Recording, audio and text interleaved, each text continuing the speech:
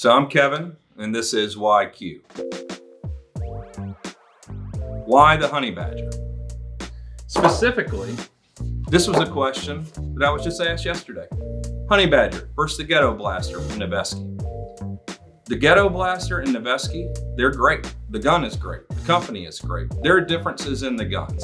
The honey badger, it's lighter weight. It's a pound lighter, 20 to 25% lighter than the Ghetto blaster. Maybe that doesn't matter to some people. I understand that.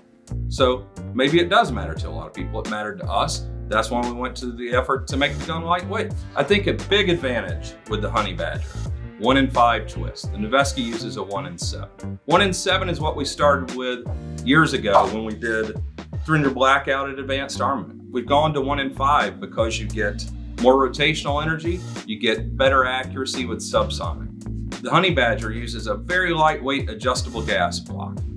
Why is this important? Well, it's important because we're trying to do subsonic ammo and some of the weak stuff that's imported, all the way to some of the high impulse, high velocity supersonic ammo. So that's a wide window of operation. So having the adjustable gas block, you can tune it to whatever ammo you want to run in your gun. Taper muzzle. We all know how we feel about that. It's the greatest thing in firearms history. All right? You have a tapered muzzle, it does several things for you. You get alignment of your muzzle device. So if that's a silencer, muzzle brake, flash hider, that's great. You can also, you don't have to rely on rock set. You torque the thing on, it stays tight forever. So direct thread silencers, you can use those. You don't have to have all the QD stuff. So direct thread silencers, it doesn't come loose in full auto, it's lightweight. It's not like the dead air chemo to where it weighs 10 ounces and it's big and heavy and adds the weight into your gun. You don't want to use it as much.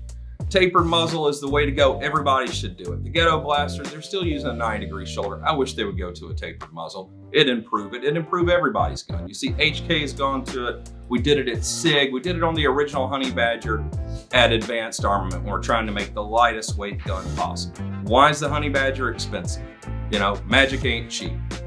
The honey badger looks like an AR-15. There are so few parts on it that are stock off-the-shelf parts. Some of the springs, some of the pins, and that's about it. Everything else is proprietary.